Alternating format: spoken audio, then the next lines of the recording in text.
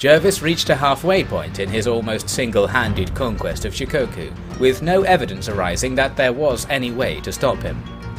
From the mainland, George Hook departed with his army to follow behind Jos Arton on a mission in the east, where reports of French activity made the chance to find and destroy the Japanese military headquarters in the area all the more alluring. Large-scale battles continued near Kyoto, with the army of Japanese volunteers under Lawrence standing side by side with British troops under Dorian Cartwright to eke out a victory in a weeks-long struggle for Hakone province.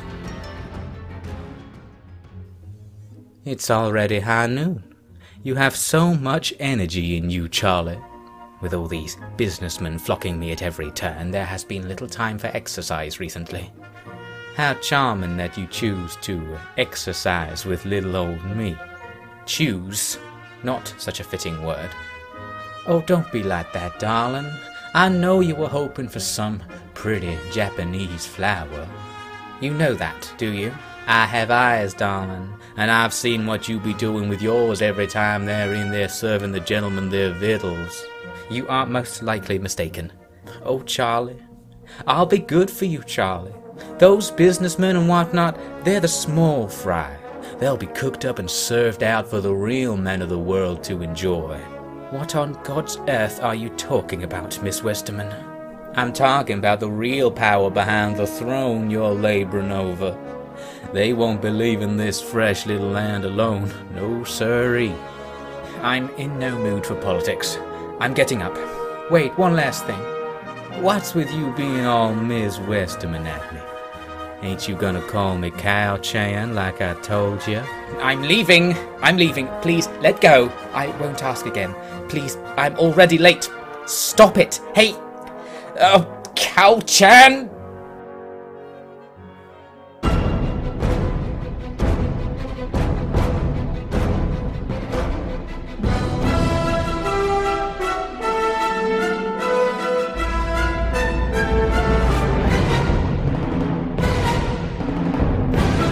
Hello there and welcome back to Honourable Gentlemen. We've just had a battle against the Kuwana where we won using the easy tactic of just standing around and hoping we'd kill all the enemies since we had a castle on our side, and that was the end of that, but we will be coming back to that castle a bit later. Now we've got John Alcock clearing up some business that I started last time. I wanted to get rid of this Wakayama castle to make our front line much neater because it's sort of in the middle of our territory right now. I just overwhelmed it with everything I had standing around nearby, and I'm going to make a vassal here, the Sioux no less, in honour of my previous Fall of the Samurai campaign. I'm sure the Sioux will want to join the winning side here and will be a loyal vassal. So now I can spread these armies out to defend this general area. One thing I would like to do is defeat that army which you can see is walking towards Kyoto. It actually didn't do anything in the previous turn, so they've missed an opportunity, and now we'll start pursuing them. Now, I did already say that George Hook had left on his mission to go to the east, but actually he's going to leave right now. I originally intended for him to get on that ship that's in the port and sail to join the fleet, but because one enemy ship blockaded my port, I ended up bringing the fleet over and then leaving, so we're doing this the slightly slow way, but it's fine overall. Now he'll have to chase after Jos Arton. Jos is right here, who will now be sailing down the trade route towards the eastern provinces, and on the way we can fight various naval battles. There are all sorts of navies attacking us, with just one ship attacking the trade route, that is. And I think that when you attack a navy that only has one unit in it, the AI is scripted to never run away. So even though it should just leave in these situations, it's letting us defeat them, and I think that's just a nice little thing put in there to make chasing down single ships less annoying. This is Dorian and Lawrence now. We've just defeated a Kanazawa army that was hanging about near Hakone Province's castle, Otsu I think it's called. And we've just generally cleared up that situation. There are still enemies in the area, but after a couple of turns they'll be all healed up and that will look good. Charles, who just recently took the Noto Peninsula, had to double back on himself to also fight a Kanazawa army, I believe that is. That was walking past our forces and might have snuck past our front line if we didn't go after it now, but we got it and overwhelmed it. Jervis is on his way forwards as usual, and in this case I just blindly attacked a castle, found that there was an enemy army there but it's standing outside, and therefore I could use a night attack to just take the castle for free and not have to bother fighting the army right now. Doesn't mean we don't have to fight it at all, it's still there and it might still try to stop us, but that's just a bit of progress in the bank. Now a sneaky move from the Wakayama.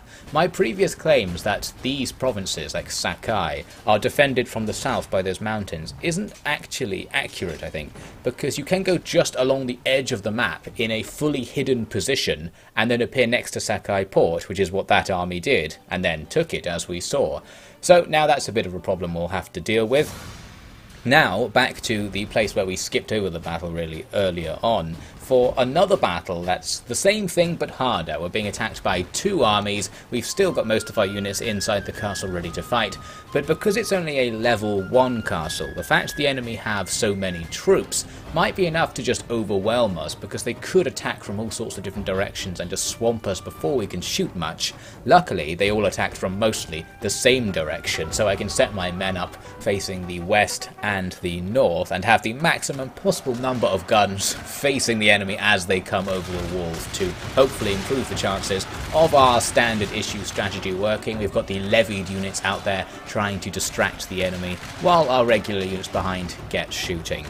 The effectiveness of this kind of depends on how long the levies last for, and in this case they're not going to last very long because the enemy's melee units are coming in and just absolutely annihilating them. They're Tetsubo ninjas making short work of our spear levy, and here Shogutai are just going to annihilate our ranged levy troops for sure. So very soon we are just going to be swamped, and it's going to be up to, in many cases, our riflemen fighting in melee to try and win the bulk of this battle. I take full responsibility. I never should have sent you out there with the volunteers. Charles was swearing by them, and I must say I was taken in, and I am ashamed.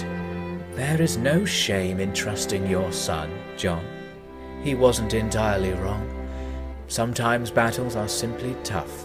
Not in Japan. This is a conquest that continues on the basis that it will be easy throughout. If London hears of the numbers of British dead before we're done, then we'll all be replaced, if not asked to bloody give it all back and go home. Such events should be prepared for, I believe. Reports bound for London are likely on their way to telegraph stations on the mainland as I speak. Based on their lack of action so far, I think there's no reason to believe they are monitoring us that closely. In the past, perhaps, but a new arrival might have orchestrated a change there. You mean to accuse Major Jervis of being literate?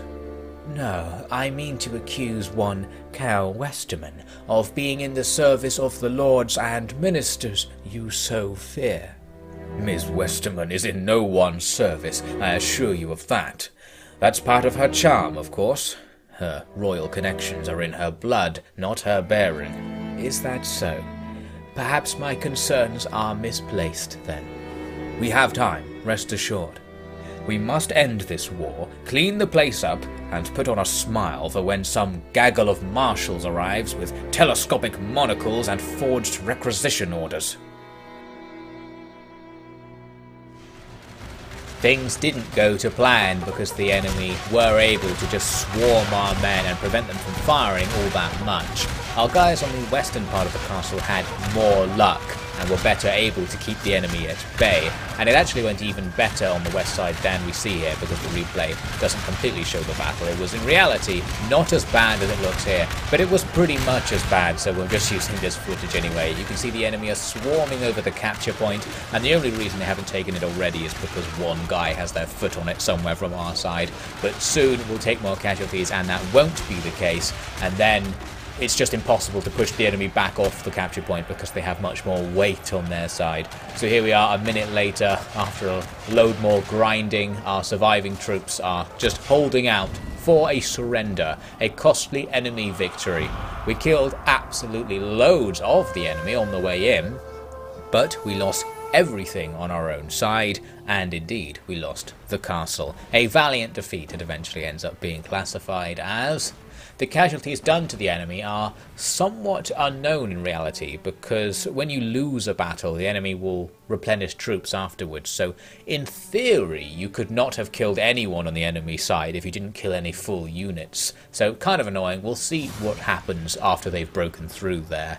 There was another battle this turn that I'm going to auto-resolve. A samurai revolt was stirred up. We had a small advantage. I thought, let's just auto-resolve it because it would be too easy and boring to fight manually. And it actually went quite badly in the auto-resolve. Only a Pyrrhic victory with many units lost. So we kept the castle, but we've certainly been weakened there. And since it was a rebel army, our enemies as a whole haven't been weakened by that loss, so that's a shame. Things are looking quite messy in this area now, but reinforcements will start to arrive since we've finished up over in Eager. I'm going to bring down this stack to hang out near the castle and just wait to see what happens, because I don't want to go on an offensive there right now. Just want to see what the enemy are going to do, maybe wait for a weakness to emerge. I've also got a reserve stack back here that I'll start bringing into this theatre to plug up the gaps that are emerging. I decided I might as well advance a little bit more up here near Noto, since the next castle over is sort of choke pointing our front line, so we'll take that one as well before we try and finalise something stable up here. Some reserve troops there go and push the Toyama back into their castle. Now we'll just wait and next turn go and start a siege or something. Over on Shikoku, we've got our first attack that's actually being not done by Jervis. My reserve army, which is now following behind him, is going to take care of this Yamauchi army, which took down our vassal in the area. We'll just leave them under siege for now, no pressure to actually get on with that. As for Jervis, I'm going to skip over this battle by auto-resolving. This is the army we skipped earlier with a night battle. This time I'll just auto-resolve them to death. We got another Pyrrhic victory, getting lots of bad auto-resolves these days. And we lost our Royal Engineers, which is a shame because they're a nice utility unit since they outrange so many things. Still, all the other losses are irrelevant because they'll just come back in a couple of turns and we'll just wander around getting into position for our next attack until such a time comes. The Yamauchi can't really counterattack us right now because we've killed so many of their armies recently, so we are safe to be weak. The Wakayama, who I'm pursuing away from Kyoto, managed to get the drop on me. They escaped my men that I had going after them previously, and have now managed to get to a castle that's not heavily defended enough to easily defeat them. I think if I manually resolved that fight, it would be possible to win, but this is one of these situations that comes up in Total War and is sort of detectable when you're a real veteran, where it's faster to lose and then just win again in the future. So I just gave them the castle and we'll just take it back for free in a couple of turns' time or something. Now the Toyama tried to attack the reserve army I was sending towards them. Bad move, they lost everything, meaning now we can just go take their castle. The only issue is that Charles has lost all his movement points. Seems his army has been sabotaged. Send round for the men to assemble. Reports say we've won a skirmish to the south. If we march quickly, there should be a castle we can take with minimal work. Glad to hear it, sir. Just one problem though, sir. That being? You're a little bit embarrassing to say, sir. Say it at once. I've had enough of my time wasted today. Well, you see, there was a strange fellow at that inn down by the stream. He got to gaming with the petty officers. Dice games, it were. Easy stuff, you'd think. But there was a little mishap with the proceedings, with a fair dose of the Jap glug, you understand, and suffice to say, to put it bluntly... What's the problem? All the NCOs have had their trousers nicked, sir. Nicked? Well, gambled away as it was actually, sir. Right. Summon the military, please. I'll visit the weaving girls to see about replacements.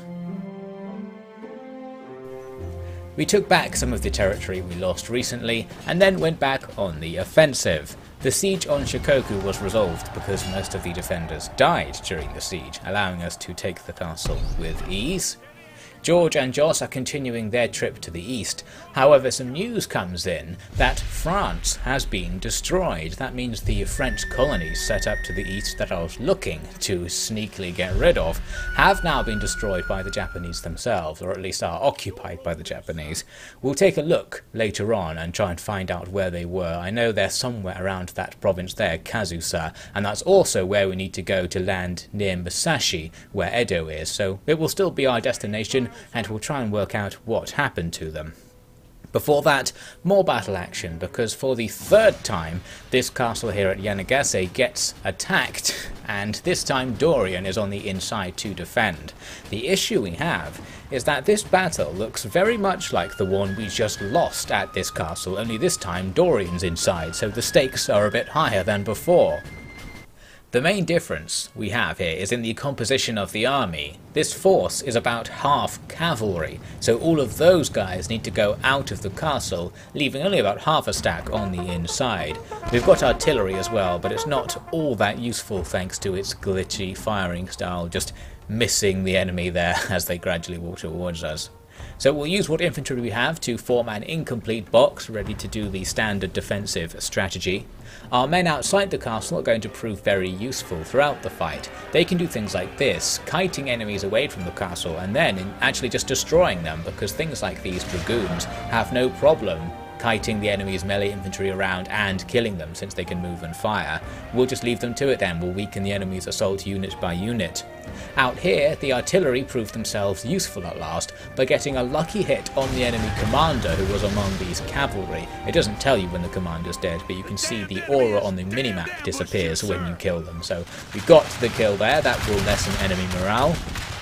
Now the attack is beginning and the enemy's ninjas have a nice time getting to my line, because even though we're firing quite a lot at them, it doesn't seem to be inflicting much damage. I think our troops might have been focusing on one or two specific guys coming over the wall, so the crowd of enemies actually gets in there, and now we've got Tetsubos in amongst our rifle troops, and we've seen before that goes particularly poorly. Some enemy Yari Cav found our dragoons. That means we're just going to have to run away because we can't face them since they are anti-Cav Cav. Our own anti-Cav Cav were just raiding over here. We killed some matchlock troops. But now I'll bring them back around to support our dragoons and try to take out enemy Cav, especially now that some of the enemy units there are kiting onto my Cav, so we'll just run away from the castle. I've left my levies garrisoned on the wall in order to attract this grenade fire. They are just a sacrifice to all of these grenade throwing units. But at least it's keeping it all away from our big blocky positions further back. I think that is a good use of the levies, who are otherwise not too useful.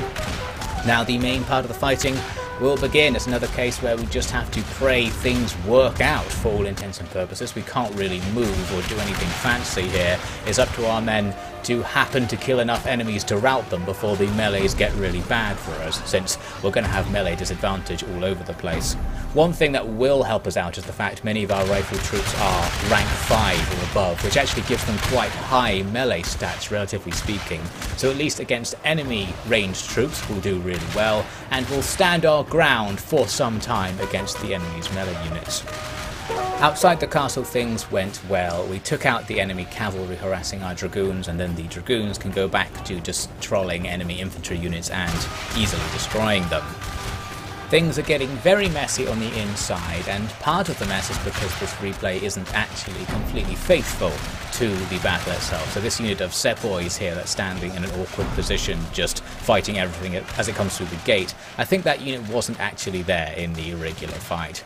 We're also seeing that the capture point is about to fall. We've got very little actually standing in front of it, and in reality the enemy pressure there wasn't quite so great and we were holding on a bit better. Our cavalry are done outside the castle, so they'll now be starting to make their way back to support us.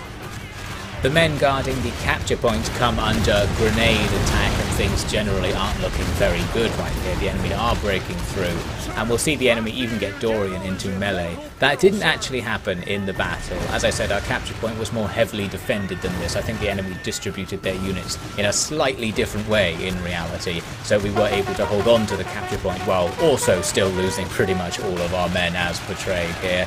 The enemy too are taking extreme losses. You can see them just pouring through the gate and being gunned down. We have lots of units still alive here, and I think some of these units will have actually been killed, whereas others on the capture point were still alive in reality.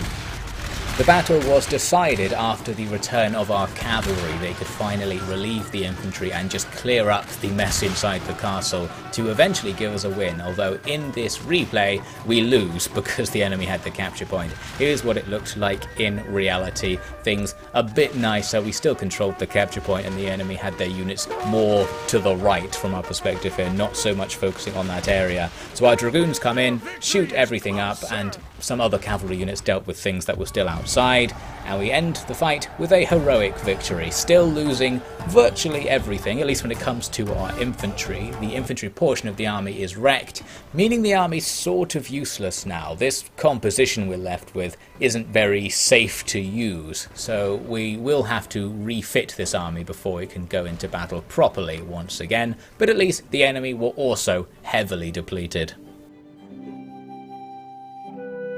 Dear Mr. Broadhurst, you've been quite patient with me, and for that I thank you. Finally, I can confirm the arrangements made for the foreseeable future.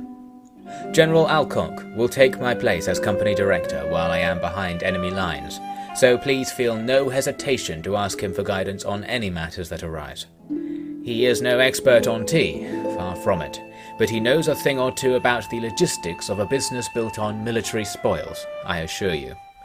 He will secure the legal right we have to the captured plantations and equipment. That will allow us to write off all our costs onto the military budget. Apparently, he's been doing that for all sorts of things this whole time. I need not explain the mathematics of how advantageous this will be to the damaging of foreign competition. And indeed, I won't bore you with the full lecture of how it is best to speak nothing of this arrangement until the General gives the all clear. Joss, at the end of his long voyage, finally arrives at the area of operations for our behind enemy lines plan. When we get here, we discover a couple of settlements that have 100% pro-France sentiment, so clearly this is where the French were dug in but have just recently been defeated. We can swoop in here then and potentially create France as a vassal using those settlements in order to make this whole campaign a bit more glorious for the Empire as a whole and help us justify it to those who might question why the British have now taken so many casualties trying to conquer this not particularly famous island on the other side of the world. Anyway, as for Joss, we're going to try and land in the area. I messed this up a little bit actually. I land the troops, but the fleet ends up in an attrition zone because the coast guns are firing at them. I could have just split a couple of ships off from the fleet and destroyed the coast guns, but because we can't do 2 actions a turn with the rest of the ships, we are just screwed. We're going to have to just take fire and the ships will all now be heavily damaged at the start of the next turn. Anyway, now I'm jumping over to Shikoku to show you this move, just moving some reinforcements through this forest here. Ordinarily not an important move to show, but it will come back and come in very useful in a minute. Over with Charles's battlefront, I decided to advance some more. I keep saying I'm going to stop here because really there's no tactical advantage to continuing to push on this particular front. We don't need any of this territory and there's nothing strategic about taking it. The opportunities were just always there, so I keep advancing up a little bit. Don't know if I'll go much further than this because it will start to become strategically bad to overextend myself in that direction, but we'll see what we can do. Now here's the reason that setup in the forest comes in useful. The Yamauchi were also going to move through that forest to bypass Jervis and attack the southern side of the island. And now we can ambush them. This battle gets started really quickly because we deploy in range of the enemy. So we're instantly firing. The game doesn't even bother loading half the sound effects because it happens so quickly apparently. And now it's just going to be a shooting match. We don't have an overwhelming advantage. The enemy have quite a lot of troops, and as we're shooting at each other, we're going to take significant losses. Unit to unit, we don't have a particular advantage. The things that will work in our advantage overall will be the fact that the enemy took the first volley, so they're slightly depleted, and the AI likes to move its units around and reposition them even during firefights, so their fire rate is much lower than it could be as a result. And indeed, we do win the battle, especially because the enemy's morale is low, so we don't have to kill that much in each unit to make them rout, and soon the entire army is routing. There we have it, a very rapid battle where we took out pretty much a whole army. Good stuff, and the losses on our side were relatively minor. This army of ours is still in an attrition zone, which sucks, but aside from that, this has been a good move. The survivors from the enemy force will have to move north, and then we can just go and hunt them down with Jervis in the near future. Now, finally for this episode, we're going to move on to another ambush, as it turns out. I have reinforced Dorian's position and now have plenty of men here, so I started pursuing the Kuwana forces who were hanging around nearby. It's mostly just survivors, they kept running away, but I noticed in this case I can drop this artillery piece to catch up with one of the groups. However, there was actually a full stack of enemy troops in this forest that I was being led into, and now Dorian, with only his very small and battered army, is being ambushed. It's the reverse of the situation we just saw, where heavily outnumbered and the strategic situation will be bad because we're just going to get shot immediately and our army composition isn't very good. So I hope you'll join me next time to see how that one plays out.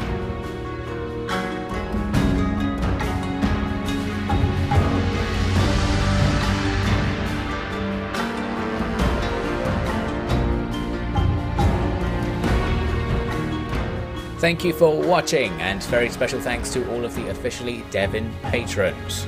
We'll finally be going into my endgame plan to campaign through the French area of the map and go on to take Edda, which is our victory objective, starting next time on Honourable Gentlemen.